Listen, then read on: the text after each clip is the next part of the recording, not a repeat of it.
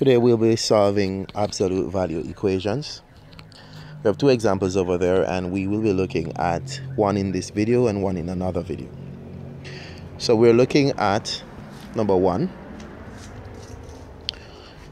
3 is equal to the absolute value of 2x plus 1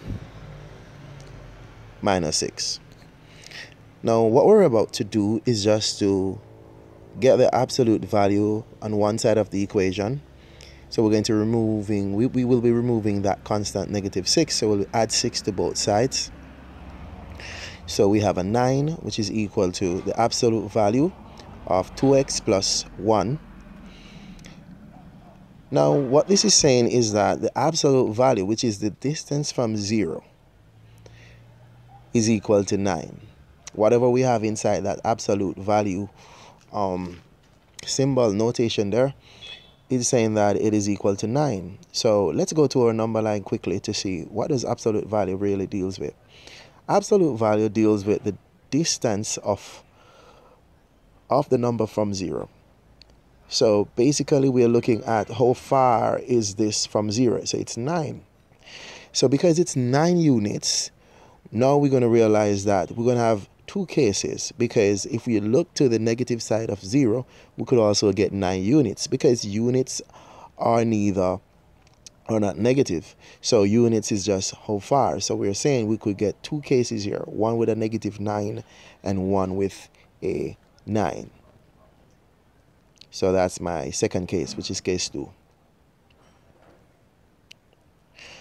Now let's solve case 1. In case 1, we have 9, which is equal to the absolute value of 2x plus 1. At this time, when we're ready to solve this, we could remove the absolute value sign, because we intend to find what value of x could this be. Well, we'll subtract 1 from both sides. So 8 is equal to 2x. Dividing both sides by 2, 4 is equal to x. So that's one of our solutions. So we're going to be checking them at the end of the video. So x is equal to 4 is one of my solution.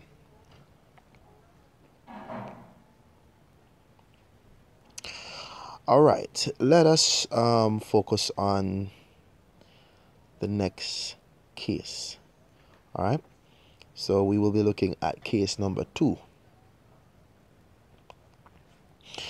In case number 2, we are looking at the fact that absolute value that we have there, the equation on the inside, well, not necessarily the equation, the expression that we have on the inside should equal to negative 9, because the absolute value of negative 9 is still 9.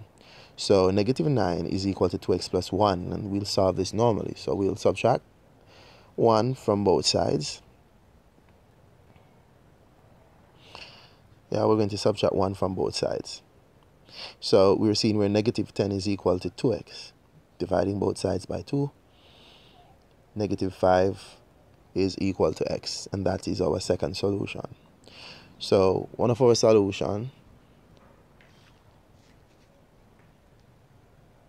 is x equal 4, and the next one is x equal to negative 5. All right.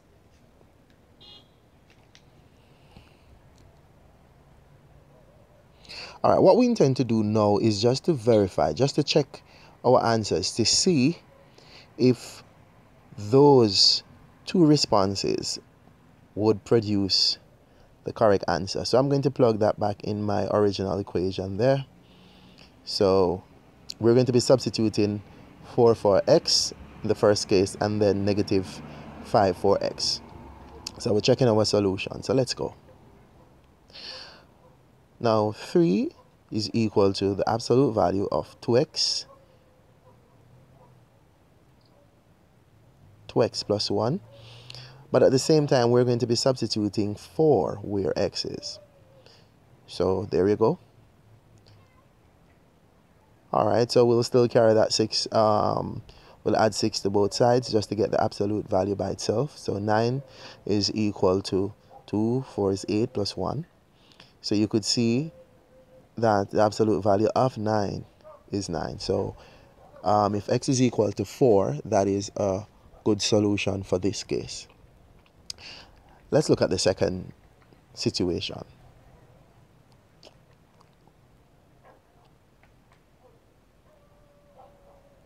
We're going to be checking negative 5. So 3 is equal to the absolute value of 2x plus 1 minus 6.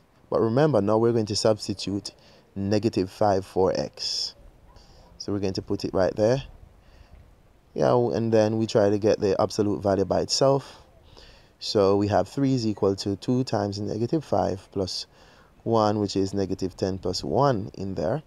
So we're going to get the 6 away from that side by adding 6 to both sides. So 9 is equal to the absolute value of negative 9. So you could see the absolute value of negative 9 is 9. So both solutions worked. Okay, thank you very much for watching.